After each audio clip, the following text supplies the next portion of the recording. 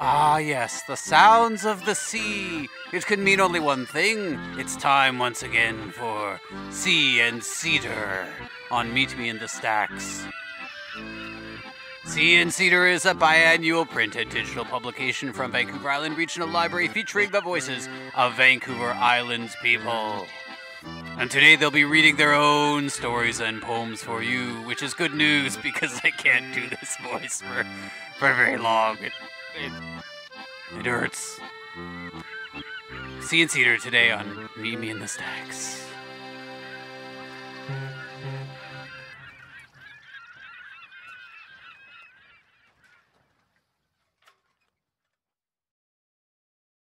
Hypothesis. I stopped writing. I stopped writing and my soul was eaten by 1,000 fire ants. I sat watching from above, mildly amused, inert. I looked for meaning in coffee stains, their imperfect crescents reminding me of historic brazenness. I looked for meaning in the moss, pressing into it until it bled morning dew, the only impressions that matter. I looked for meaning downtown, wore hooker boots with glimmering buckles while nobody looked, made and served one whiskey sour behind the bar on a Wednesday, and got devoured. I dreamed I was careening off a cliff, but somehow dodged my happy ending, then danced while the tree frogs sang a chorus both nostalgic and new. One day, maybe science, blushing, will admit that everything is placebo, and that's what makes this all real.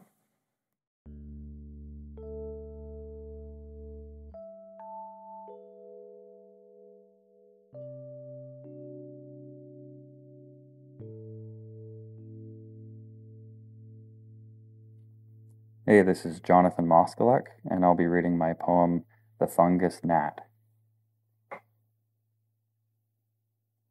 Through the Dead Sea poems we swam, our silent wings and colossal fingers, careful not to fold, flick, or fumble, pinching the narrow spine wide open. Far from the monstera sticky traps, and somewhere between chapter and verse, the pages sealed like two horizons and the unbleached pulp of sky folded around you, the weight of former words stamping you there, near the upper edge of page 32, ironically positioned above the two of us. The ink of your body, no larger than a comma, is more prominent in death than in life, the way it goes. I pause briefly for a pressed flower, dead in a sea of poems.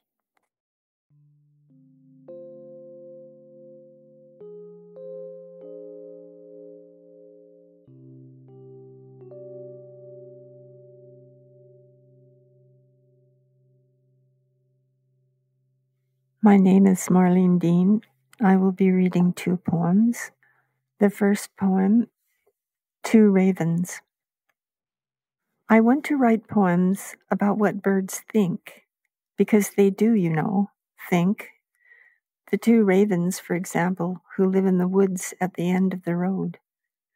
When my neighbor walks there, they follow him home, because breadcrumbs fall from his hands. As they hop behind him, they look so deferential. If they had caps, they'd be doffing them and calling him Gov. Yet after the handout, they rise up, their wings like velvet oars rowing through the blue air, and I hear them conversing in that odd language they have, which sometimes sounds like the ancient tongues of pottery bells, and sometimes like wooden bats striking metal tubes. They are saying, as they look down, how small the man looks when you can see the big picture. Black Wolf. I want to write poems about wolves, tell their side of the story. The black wolf I saw in a field beside a road. When I stopped the car to look into his eyes, I saw inside them the fire of the universe, before he turned and fled. I longed to call after him that it was okay, but it never is, not with humans. I want to tell you how I saw him again on the front page of a newspaper, posed with the man who shot him, the man's arm around the wolf, as though they were pals, sharing the moment, and how the man's eyes looked blank, like the eyes of a man who would shoot the stars from the skies just for target practice if he got the chance.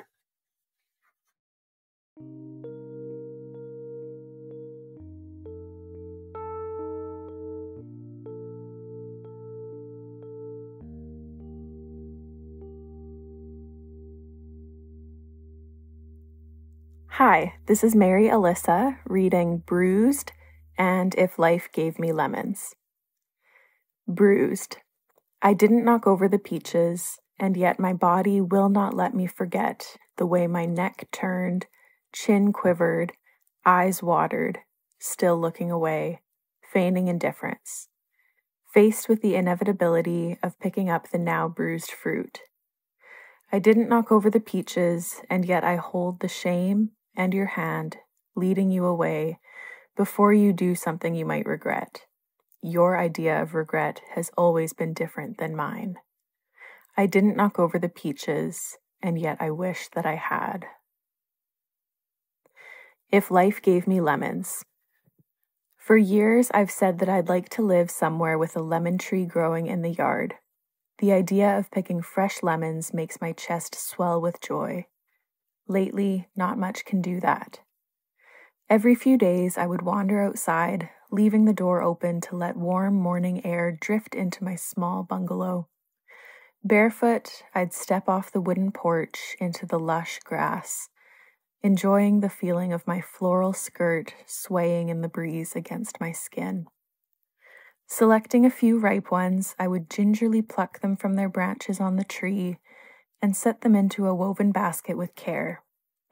I would get to choose exactly which lemons I wanted. After returning to my kitchen, I would gaze at the yellow fruit, allowing the brightness to color my day. In this vision, I don't see you. I would spend time holding them, perhaps whispering to them about the amazing things they would produce, deciding what to do next. A combination of juicing, squeezing, grating, chopping, smelling, savoring, roasting, pan frying, and keeping them in a hand-painted ceramic bowl on my counter. Maybe children would call me the crazy lemon lady, and I think I'd like that. The smell of citrus would settle into my cutting boards and my fingernails. I would still blush every time someone complimented a dish I'd made with each fresh harvest, knowing it did indeed taste delicious. In the evenings, with the windows slightly ajar, I would smile softly as I washed loaf pans, dull knives, and wooden spoons, alone.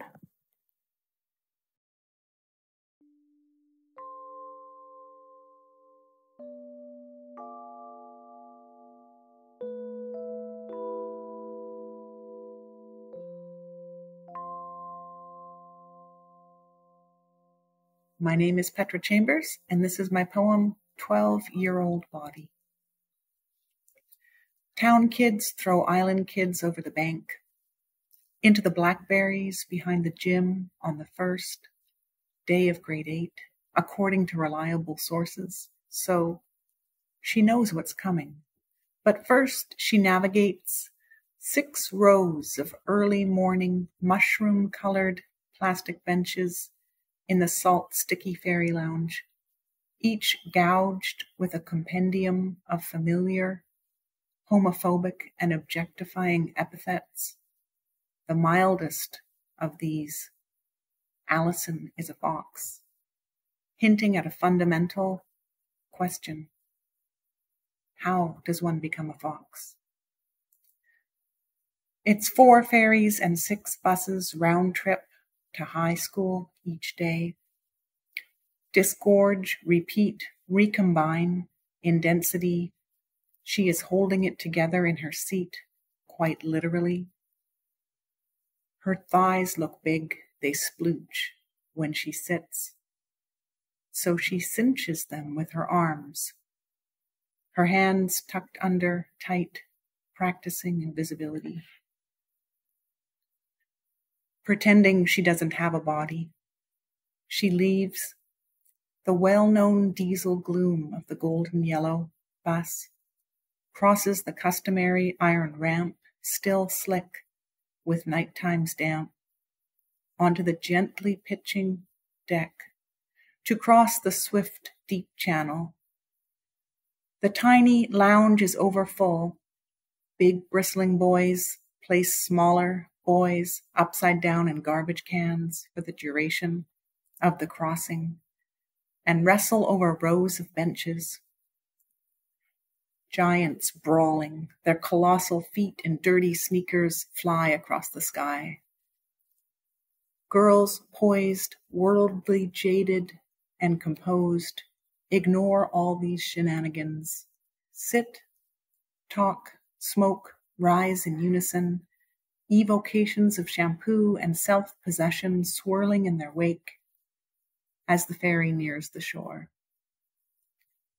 From the scant periphery of this new state, she studies hard, pairs vocabulary, stops reading, starts smoking, stops eating.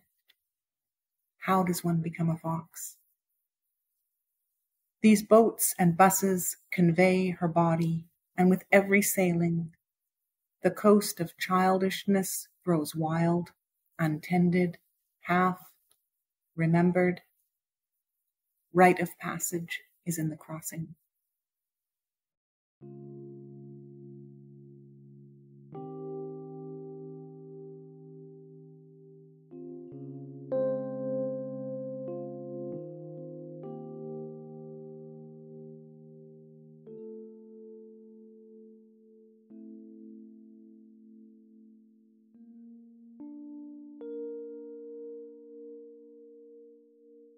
The Other Hand by Richard Youds. Not the one that leads highest on the axe or sledge, weighing against the tiller, selecting the ripest blackberries, or perhaps indolently pushing back hair.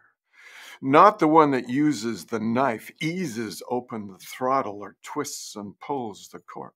No, that second hand following, the slowly realized companion. The sun-bleached hairs on its arm, skin now darkened and drawn by dryness, a scar just above the outer wrist, its arteries raised by the heat, the one easily tended hand in waiting, the one checking the water's warmth, caressing your thigh or cheek, steadying the steering wheel on weaving roads or in reverse, less apt to reach, but just as able. Like fish fin creasing the calm lake, or bird swoop for insects at dusk, motions more than themselves. It reaches for the worn rail to steady its owner in the climb. This hand quietly grips the aging summer, the textures of metal and wood, so that along the plains of possibility, it too, sharing the impact of diving, can be part of the hope and thrust. Age by Richard Youds. I have come to believe a stealthy tailor sews into my clothes each night an array of worn river stones. I believe the stitching is perfect, yet the lagging cuffs and collars suggest where the weight sits. I believe the rocks slowly play against my movement and turn the day's ease into effort. I am sure each rock is a geography unto itself and a universe of atoms within. I am sure the rocks were swept from shaded banks of clay, agate and ages past. I am sure they were selected with care from the inside curves of beautiful rollicking rivers. I am sure that the rivers are of no mind to miss any of the specimens I carry. I am equally sure you are visited by the same subtle tailor with his unseen heaviness.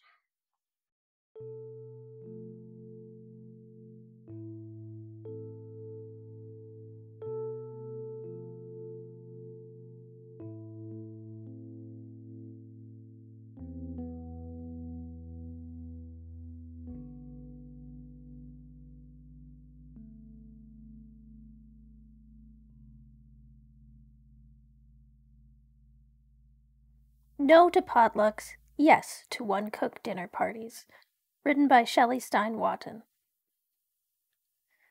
My friends, I come to you with a proposition, nay, a call to action.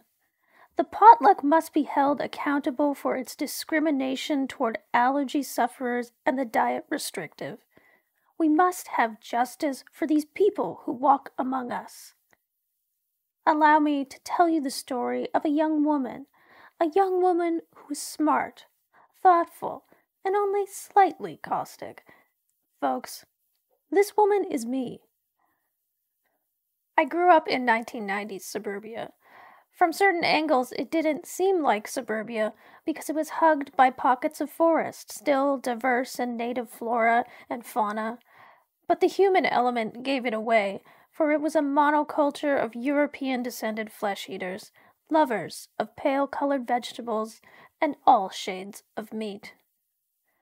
I was brought up in a vegetarian household, a rarity at the time, by a mother who had danced with vegetarianism in her pre-children life, and a father who preferred power tools to whisks and simply ate what was in front of him.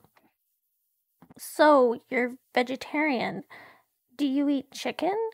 was a common question from the parents of my friends. These people had not heard of legumes. As lacto-ovos, potluck gatherings were problematic.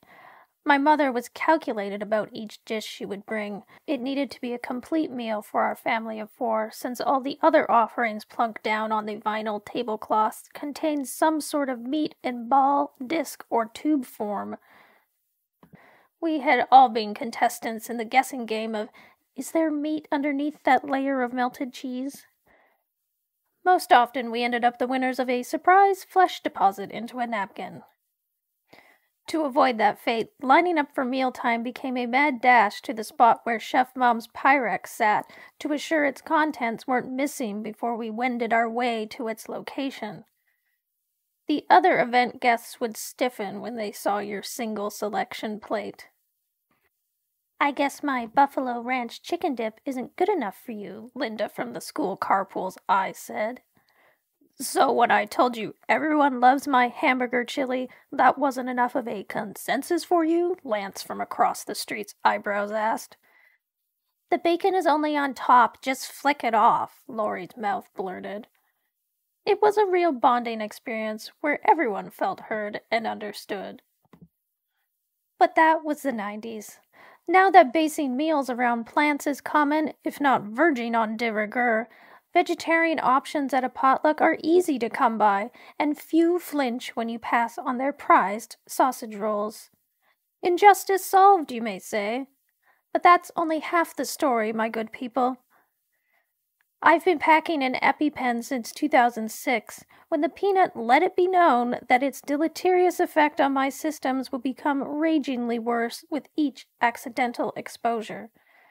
Since then, I've had the displeasure of stabbing myself twice and have drowned myself in Benadryl on at least 4 occasions to ward off the above-mentioned stabbing.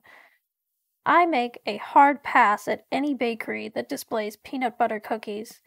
I skip out on restaurants that have a thing for peanut sauce. But the potluck remains the greatest minefield of all. I politely line up with everyone else, plate in hand. The other guests are tantalized by the mounds of culinary creations loading up their plates, ready for a taste explosion. I, meanwhile, scan for the food that's raw and undressed. Pickles, crudité, fresh fruit. These are the safety foods of the severely allergic. Once or twice I've taken a chance on hummus, though the anxiety-induced heart palpitations weren't worth it.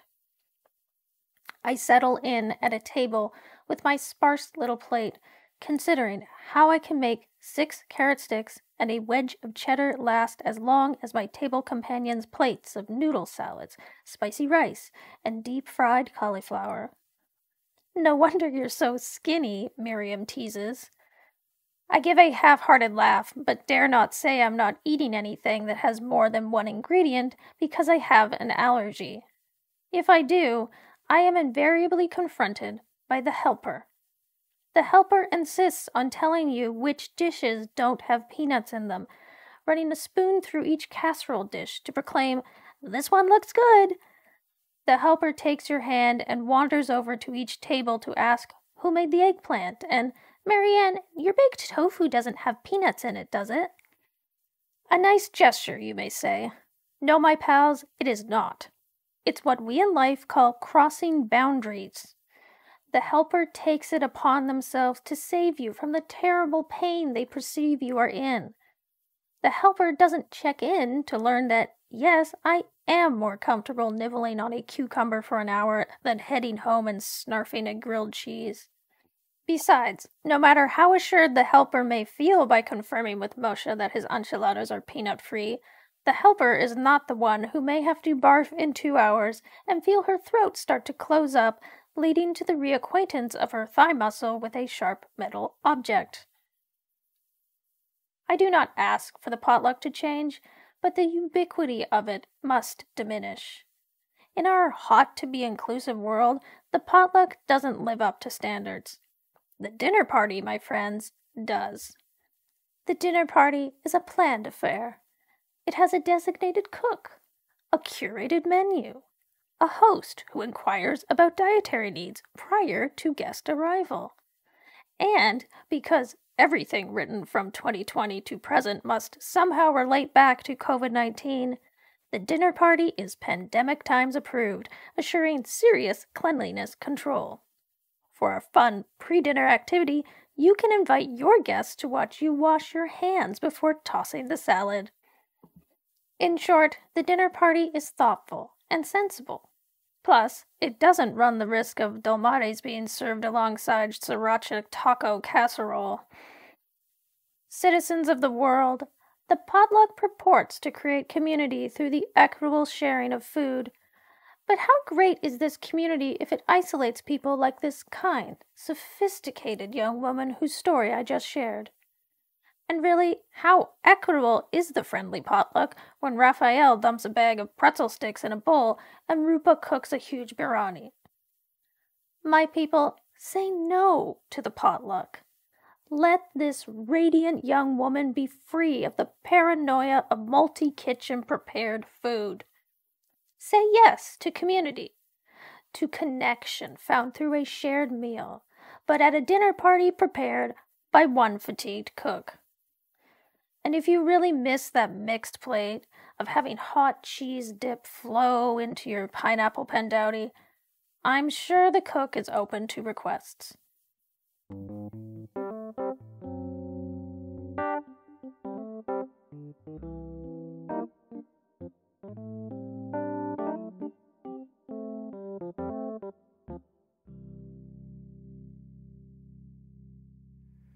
Kerberos means spot, by T.J. Radcliffe. There is an island in the Arsharon where Sharon sometimes stops to have a beer and throw a ball for Spot, who's supposed to guard the gates that lead off to the other place, but mostly rides along and greets the dead, hoping for some kindness. Don't we all? He is a dog prodigiously outsized, playful, stern, and loyal all at once. 3 heads make for a complex kind of beast. But he has one heart. It is a dog's, and many souls are gladdened by the sight of his one tail that wags in greeting as they board the ferry over to the far and strangely distant bank. For now the dead are on the final leg. Their destination is that place where once they were before. Is it a nothingness, a gray lost gloom, a place of misery, or paradise?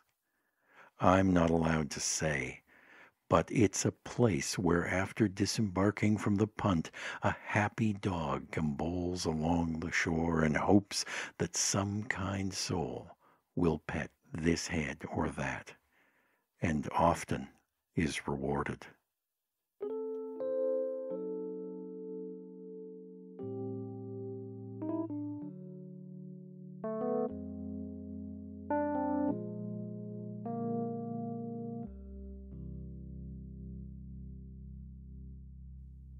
Metal Man by Eric Hakeem. In the basement, a snowmobile dissected. Exposed tracks like a tank undressed. Nuts, bolts, bullets sprawl across the kitchen table, a mechanic's bouquet. The front yard, a spread of cars with windows pressed out, ignition boxes missing, gifted to another cause closer to driving. I never knew a man who so loved machines, moved so fast, broke so many bones, who never sleeps. November cold snap, he spits blood on white snow, from the metal now part of his lungs. Years of welding other people's dreams, Tokyo to Mexico, cruise ship wasteland. Never once did the metal man dip into the ocean. Would he sink?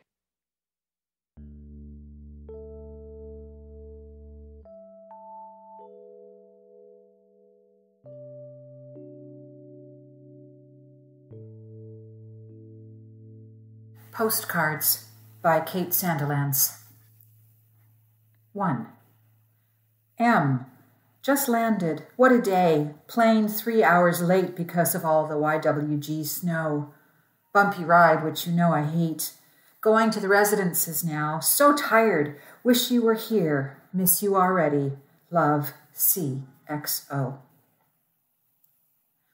The second she felt the plane come to a decisive stop at the terminal, Claire unbuckled her seatbelt and pulled her bag from the overhead bin, with or without the flight attendant's permission.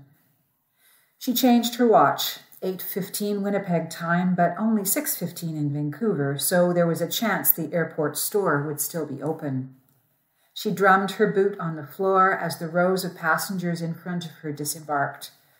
She wished again she were the sort of traveler who could afford business class. Her university was strict about expenses, so she had to wait, fidgeting along with everyone else in economy. When she was finally free of the plane, she rushed to the store and bought 5 postcards just as the cashier slid the door closed, 1 for each night of her stay. Vancouver at night, a close-up of English Bay, Grouse Mountain, and 2 she thought Mel might like of BC wildlife, an eagle and an orca. She chose the whale to send first, put a stamp on it from the supply in her wallet, addressed it to home, and wrote it quickly in one of the departure lounges. It might not get to Mel until Claire was already back home, but that wasn't the point. She picked up her suitcase from the carousel, found a mailbox, and slipped in the card before hailing a cab out to UBC. In the car, she exhaled. It was raining, and she ignored the driver's sporadic attempts at conversation to focus on its soft metallic pinging on the roof. It made her feel safe and self-contained. After the desk clerk checked her in and handed her the key, Claire found her suite, unlocked it, and closed the door behind her with a satisfying click. She turned on the light and looked around. At least she could claim one of the nicer private apartments for her research at the archives. It was more than she expected. There was a kitchenette with table and chairs, a couch across from a large TV, and a double bed through a sliding door. She tested the bed and felt the glorious crispness of fresh, tight sheets. She looked around the walls at the vaguely tasteful West Coast prints, anonymous and abstract, which pleased her. She checked the drawers and cupboards in the kitchen, Corelle cups and plates, basic cutlery and pots, a tea towel, some dishwashing liquid, paper packets of salt and pepper in a bowl. Simple, perfect. No food, of course. She looked at her watch and for a second considered ordering pizza. There was a phone beside the couch, but no directory. Mel would no doubt take yet another opportunity to chastise her for her refusal to get a cell phone. Mel had, herself, just bought a fancy 2009 BlackBerry Flip as soon as it hit the market. But Claire didn't mind the occasional inconvenience as a trade-off for privacy and quiet. She would get some groceries and investigate takeout tomorrow. Tonight, she could go out. She found the folding umbrella in her suitcase and ventured into the rain in the direction of the campus pub she'd seen from the taxi. The pub was full, but the hostess found her a small table in a wood-paneled corner. From the chalkboard menu on the wall, Claire chose fish and chips and a pale ale. She listened to the chatter of students around her as they complained about the amount of homework they'd been given over reading break. She smiled, thinking about her own undergraduate class and their assignment, Anne-Marie MacDonald's Fall on Your Knees, which would keep them busy for a while. She didn't have to respond to them or anyone else for 5 whole days. The fish and chips were mediocre. The freedom was delicious. She ordered a celebratory single malt and sipped it slowly as she pored over her research notes in advance of the archives tomorrow, stretching out the evening as long as she could. 2. M. Great day in the archives so far. Letters to Jane from Marion Engel, Margaret Lawrence, Anne Cameron, Margaret Atwood. So much more to do, I'm not sure I'll get through it all. Resident suite is okay, comfortable but basic. We'll check into takeout for tonight. The archives are cold. Should have brought your cardigan. Love, C. XO. The next morning, the clock on the bedside table buzzed at 7, waking her from a deep sleep despite the time difference. She made the bed, showered, dressed, gathered her things, and added the umbrella to her bag, even though it wasn't raining anymore. She found coffee and a cranberry muffin at a Starbucks in the nearly empty Student Union Building food court and perched on a stool to finish them. She made her way to the basement of the library building, the Learning Center, they called it, that housed the university's archives and special collections. She locked her coat and bag into a neat cubicle, took her camera, pencils, and notepaper in with her, and asked the archivist to bring out the 26 boxes she'd requested by email over a month ago. Jane Rule Funds, Correspondence Series, 1947 to 2000, 3.72 meters of textual records. The archive reading room was empty except for a young-looking man in a pale blue sweater, already intent on his papers, in the far end of the room near the rare books display. Claire chose a place at one of the long wood tables and waited. She considered going out to the locker to get her coat. It was almost colder in the room than it had been outside. She shivered and pulled down the cuffs of her shirt. As she waited, she wondered in passing what the young man was studying. Then her thoughts turned to Mel and how her day was going, how she would be wondering what Claire was doing.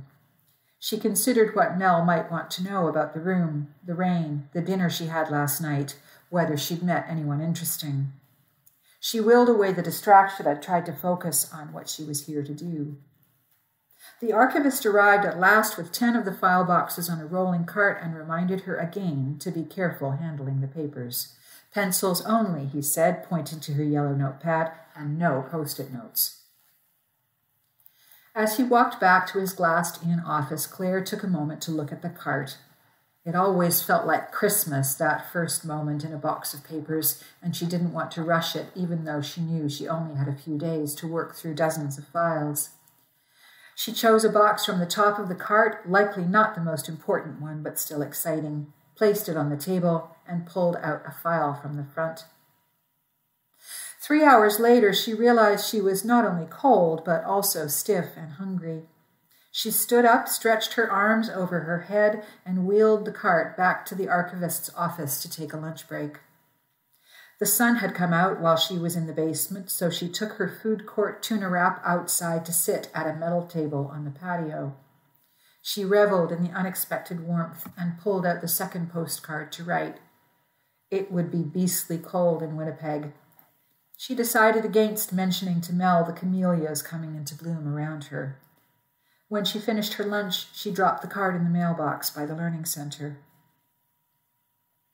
Claire arrived back at her basement locker to find the young man also there, stowing his coat and preparing for the afternoon's work. She avoided eye contact, wanting to get back to her files, and busied herself with her pencils and paper so he wouldn't have any reason to notice her. "Hi," he said over her shoulder, piercing her bubble of invisibility. "I'm sorry to intrude, and I'm sure you're really busy, but I'm always interested in what other people are doing here. I'm researching Chinese-Canadian business history in Vancouver for my PhD at U of T. I've spent so many hours in this room. I'm bored with my project and fantasize everyone else is working on things that are so much more interesting, like maybe someone really famous." Claire looked up as he paused for a second. She wasn't sure whether or how to respond. Would Jane Rule be famous enough for him? He didn't give her time to decide. I haven't seen you before, he concluded. Why are you here? Claire chose to reply in as few words as possible. I'm writing about Canadian women writers' friendships. Jane Rule's papers are here. The explanation came out like a dismissal, and when his face withered with embarrassment, she immediately regretted it. She didn't want to get friendly with anyone on this trip. Goodness knows it would only complicate things. But she also didn't want to be rude, especially to a breathless, eager graduate student. She felt compelled to add, I'm just here for a few days, a flying visit to see what's here. I'm in the middle of Jane's letters from Marian Engel. They're really good. Jane was friends with Margaret Lawrence and Margaret Atwood, too, and a lot of other famous writers. So I'm looking to see what they wrote and how they supported each other. Engel had a lot of stuff going on, and Jane was really there for her. Oh, that's so great! His face brightened again. I wish I was working with interesting letters. I'm mostly looking at old financial records. He seemed to finish the thought. Claire smiled, closed her locker, and moved toward the door to retrieve her boxes from the office. Hey, he said as she turned away.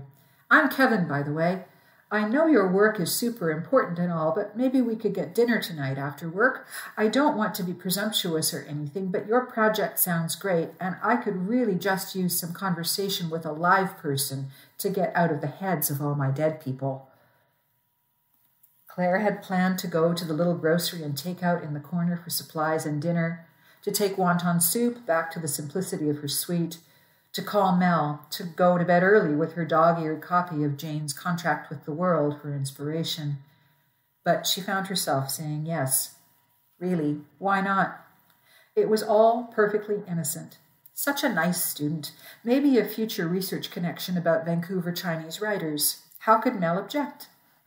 Still, she felt a bloom of anxiety in her throat. My name's Claire, she smiled, swallowing it down and extending her hand. And it would be great to have some company. It's good to meet you, Kevin. I bet your research is interesting, and I look forward to hearing about it. The afternoon was full of letters, long ones, short ones, Mary Miggs, Joy Kagawa, Nicole Brossau, Timothy Finley, whose letters Claire read even though he was not strictly on her list. Business arrangements, personal conversations, arch professional prose, surprisingly intimate detail. Claire took as many photos as she could, but still her hand ached at 4 o'clock from writing copious pencil notes. Kevin was waiting for her at the lockers. Okay, he said, you're at the residences, right? Let's meet up in front in an hour and get on the bus. There's nothing interesting here, but I have some great restaurant recommendations in town. Do you like Thai? I'm craving a good green curry. The pork buns from that takeout are not the greatest. By the time she dropped her bag, triaged her email for anything urgent from work, and made her way to the courtyard in front of the residences, her trepidation had turned to anticipation. She never got to eat Thai with Mel, who didn't like spicy food. Over spring rolls, Kevin explained that his research was inspired by his great-grandparents, who'd lived in Vancouver in the 1920s and been part of the tight Chinese business community. They helped open the Monkyang School. It was one of the first Chinese schools in Vancouver. Most of my family moved to Toronto in the 70s before I was born, but I've always felt a connection to here. He gestured to the street with his chopsticks, so I decided to write my dissertation about it. Claire nodded as she speared a roll with the fork. The waiter had graciously put by her plate. Aren't you worried, she asked as she bit into it, about writing about something so personal for your PhD? Kevin's response surprised her. Isn't your work a bit personal, too? The question hung in the air as Claire chewed. She chose not to answer. Instead, she effused about the freshness of the spring roll. I can't wait to try that green curry, she added. You were right, Kevin. This is a great restaurant. 3. M. Another great day in the archives. So much material. I may have to rethink the paper because the letters from Findlay are intriguing, maybe even more than Atwood's. Bed at the residence is not so comfortable, and I've had zero exercise despite our plan, so I'm blah today. Missing you. Love, C. XO. Claire put the third postcard in the mailbox before she went down to the Learning Center basement. She only had 3 more days, and she was determined to get as much done as possible. At the locker, she thanked Kevin again for a nice dinner, but didn't want to encourage him too much. She angled past him into the office to get her boxes. The morning went by quickly. Claire tried not to get distracted by the many other letters in Jane's files, the ones that were not from other writers. It was hard, though, not to get sucked in. The best ones were from Jane's readers, mostly women, and many who had experienced Jane's early books as epiphanic. How important it was that she'd written novels and essays with lesbian content. How brave she was to publish them in the 1970s. How life-changing her books had been for so many people. Reading them made Claire feel like she was part of an elaborate web of women's lives and voices, traced through letters sent back and forth long before the internet made it so much easier to connect with people who shared ideas and experiences. Maybe someone would read Claire's papers someday and feel that kind of connection. God knows her emails were not of archival quality. At lunchtime, Claire ducked out before Kevin finished for the morning. She went back to the food court patio with salad and a plastic clamshell and reveled in the quiet, surrounded by sun and camellias and the little tinge of salt on the breeze from the ocean she couldn't see but knew was all there, all around the university. She closed her eyes and breathed deeply. She jumped when Kevin appeared at her table. "Hi!" He had an enormous steaming cup of coffee in one hand and a sandwich in the other. "Sorry to startle you, Claire. I didn't see you leave for lunch. Mind if I join you?" Claire did mind. She wanted to make a list of files to look at in the afternoon, to decide if she had time to look at some of Jane's letters to Helen, to find out if, to her life partner, she wrote about her writer friends as much as she wrote to them. But there were no other free tables, so she resigned herself to company and nodded to him to sit down. "Good morning's work?" she asked politely. It wasn't that she had no interest in what he had over dinner told he was reading. Told her he was reading something to do with an importer-exporter who helped build the school. It was that she knew already that Kevin would talk about it, whether or not she asked. At least it kept the conversation away from personal questions. Right now, she would rather think about the young writer in Iowa who wrote to Jane in the late 80s because she had no one else to talk to about her hesitation to publish a lesbian novel. Claire wasn't sure if the italics in the letter meant a shout or a whisper. Or the genuine love and concern with which Timothy Findlay, Tiff, wrote to Jane about Margaret Lawrence's addictions and failing health. Or how Jane was clearly not amused by a well-meaning teacher's request to use one of her stories for educational testing for free. She'd mimeographed a long, brittle reply and CC'd the Writers' Union of Canada. She let the letters scroll through her mind as Kevin talked. "I guess we should go back?" Kevin's question nudged her away from her thoughts. "I suppose so," she replied and started out of her seat, but Kevin wasn't finished. "Listen, I know you're focused because it's a short trip and all, but I'm going to see a play tonight at the fire hall. The music director is a family friend, and she gave me tickets. It's called Urinetown. Yeah, I know it's about pay toilets, but it's supposed to be really good, and I wondered if you'd like to come." Claire loved theater. She also cherished the idea of going to bed with her book and some soup, after checking in with Mel from the hotel phone, of course, which she still hadn't done since she arrived, and about which Mel was likely not happy. Kevin dialed up the eagerness. "It won a bunch of Tonys when it ran on Broadway. Come on, you aren't still going to be thinking about your letters at 8 o'clock, no matter how interesting, are you?" No, Claire conceded she wouldn't, and she reasoned it was just a play. She could figure out how to justify it to Mel later. Urinetown was exactly the sort of thing Mel would have hated. Satirical, intertextual, cleverly self-deprecating. Claire couldn't remember how long it had been since she laughed so hard. "You're in good company. Ha!" She chuckled as they left the fire hall, giddy with the simple fun of it all, and was easily persuaded when Kevin suggested a drink at a bar down the street.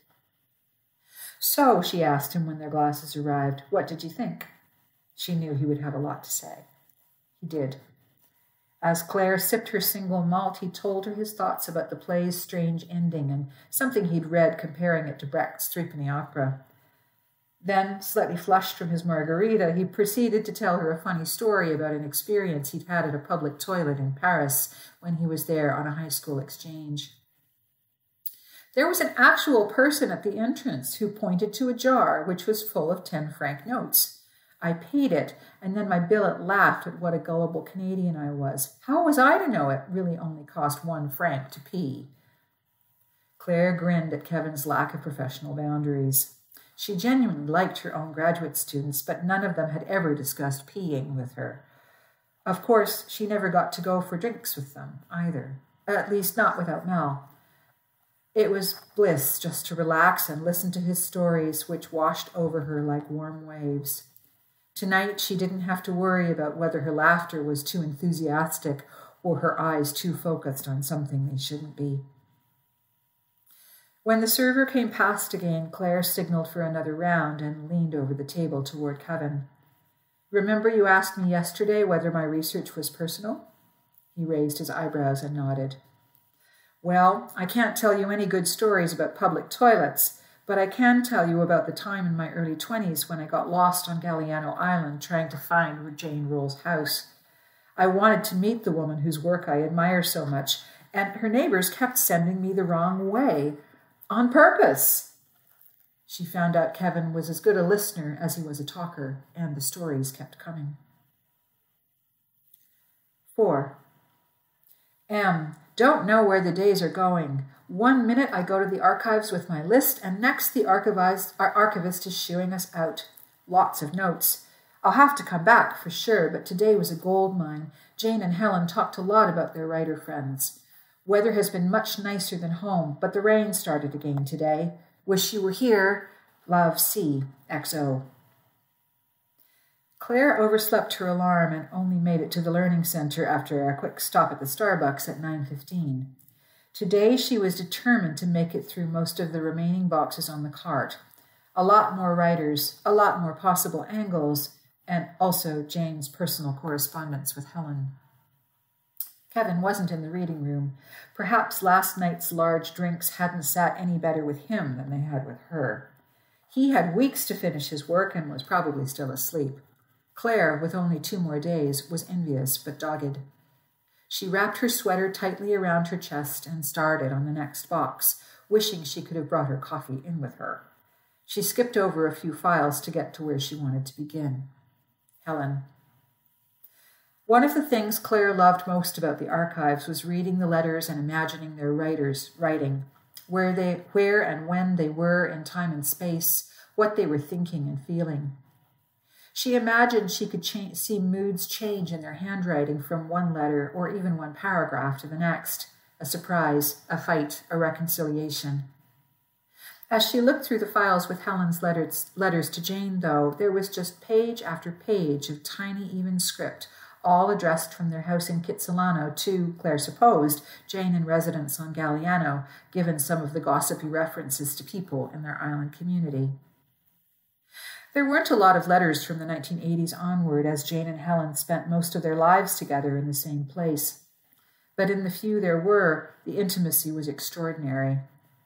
Of course, Claire noted the liberal peppering of "my darling" and "beloved" throughout, but what struck her even more was the absence of a greeting at the top of many of them. There was no need for a "Dear Jane" or "Dear Helen." Rather, it was as if they were simply in the middle of an ongoing conversation that had begun in person, slipped seamlessly into writing, and would soon be resumed in person, perhaps over dinner, when they were together again. The letters included precise times: Wednesday, 8:55 p.m., Sunday afternoon, 2:30, and expansive topics, a past conversation, an event that happened when they were apart and needed to be recounted in detail, an ongoing preoccupation that merited another thought in their shared process of understanding, a book they were both reading. So many books. There were the aftermaths of past arguments and probings of ongoing disagreements. There were private jokes Claire couldn't understand. There were raw confessions and careful reflections on personal decisions. As she quickly photographed pages to savor later, she found herself marveling at the deep trust reverberating through the words, even when they were about difficult things, a trust that allowed them to write knowing the other was listening. I think now that it was good for us, for me and for you, to find our own ways through these past months. I imagine you find this observation amusing, as you often have when I speak of myself as in any way less than determined. I know how different we are. I also know that my love for you stems from a place of pleasure and respect, not from obligation or sameness or destructive dependence. I know because sometimes I find myself smiling, just as if I'd caught an unexpected glimpse of you through a crowd. No matter what, you are my delight. It was nearly 1 o'clock when Claire finished the box. She sat for a moment, looking at the signature on the last letter, XXXH, and felt like she often did at the end of listening to a symphony, reluctantly coming back into her body while her mind continued to float in the event in which she'd just been enveloped. She needed a break from Jane and Helen's intensity before moving back into anyone else's correspondence. She also desperately needed another coffee, so she packed up her things and returned to the Starbucks, where, to Claire's surprise, the barista recognized her and greeted her. Her name tag, which Claire noticed for the first time, read Lily. The weather had turned, so she chose a seat inside. Between sips of French roast, she pulled out the fourth postcard. Staring at the blank space to the left of her home address, she felt sadness pour through her like the heavy rain on the other side of the window. She couldn't write that she'd imagined seeing Mel and smiled, because she'd come to Vancouver partly to get away from her wife's incessant criticism. She couldn't make a thoughtful addition to an ongoing difficult conversation because Mel would find a way of twisting her words into something Claire would never have meant, but for which she would somehow be responsible anyway. Hell, she couldn't even mention Kevin, no matter how ridiculous Mel's simmering jealousy might be. Claire's eyes filled with tears, as they did so often when that inner door opened and she came face to face with everything she and Mel had become. She willed the door closed and scrawled some words anyway, because she had to, because the postcard might buy her a day of relative peace at home. She returned to the reading room. Kevin was still nowhere to be seen, thank goodness, and started in again. It was a good afternoon. There were some letters from Phyllis Webb.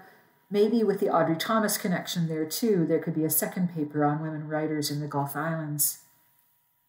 When she got home, she'd have to check to make sure someone else wasn't already doing that research. 5. Last day, I made it through what I came to look at, but I think I've found some other possibilities for the future. Too much to explain here. I'll tell you about it at home. Love, C. XO. Claire packed up her things and said a reluctant goodbye to her quiet, pleasant room. She left her suitcase at the resident's front desk, greeted Lily when she got her morning coffee and muffin, and returned to the archives for one more day's work before getting on the evening flight back to Winnipeg. Claire had more than enough material for a paper on Jane's friendships with other women writers. There were only a few relevant files left in the remaining boxes. She knew she'd write this paper, that it would get published, that it might even spark some minor interest in the arcane world of Canadian literary history. She finished the files, took some notes about possible cross-references to other writers' archives, and checked through all the boxes one more time to make sure she hadn't missed any younger writers with whose names she might just not be familiar. She hadn't. It was only 11:30. She did what she'd wanted to do last night as she clicked through the images on her camera of Jane and Helen's letters, touched the actual sheets of paper again. She pulled out the file and, one by one, leafed through them slowly, thinking about how some letters might dance around the truth, but how these ones were part of a very large and enduring one. When she saw the archivist go into the back room behind his office, she lifted a letter to her nose and inhaled deeply.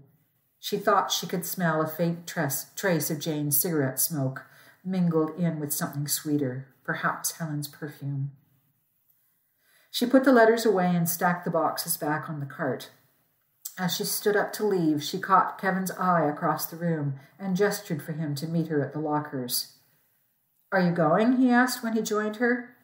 "Yes, I am," she replied. "Back to winter tonight, but I thought we could have lunch before I say goodbye." "Sure," said Kevin. "Just let me put my files back." As Claire waited, she thought about going home. She thought about Mel, who may or may not, depending on her mood, be at the airport waiting for her. She thought about Jane and Helen and the letters they had carefully saved to be read again and again and again, and the kind of trust it took them to even let the hard parts of their loving live on in the archives. She pulled out the last postcard from her bag, the one with the eagle. She would post it to Mel from the box outside the sub on her way to lunch. She looked at what she'd written on it that morning. She smiled, thinking about the many other possibilities she'd found. Postcards is part of a research creation project, Dear Jane Rule, that explores the life, work, and extraordinary epistolary relationships of the iconic lesbian West Coast author Jane Rule. Rather than describe and discuss the reach and impact of her letters and published writings, the project aims to animate these relationships by imagining some of the lives of her correspondents and readers as they interacted with Jane and her work. Although the stories are entirely fictional, her impact and legacy are not. Huge thanks to all the Sea and Cedar contributors for reading their work and sharing their voices with us today. If you want to learn more about Sea and Cedar, check the show notes or just Google Sea and Cedar. It pops right up. You can read all about the magazine. You can see the submission guidelines if you want to submit something. You can read all the back issues. You can see all of the amazing work that folks from Vancouver Island are doing. And if you're wondering whether you're too young or too old or too new to make some art, do some writing, you're not. Just do it. Just go out and make something. Make something that didn't exist before you made it exist. You made it happen. Go do that. That's your homework for today. I did mine already, so don't at me. I made this song that you're listening to, so that's something. All right, this has been Meet Me in the Stacks. Have a wonderful day. Take care of yourselves. And we'll see you next time.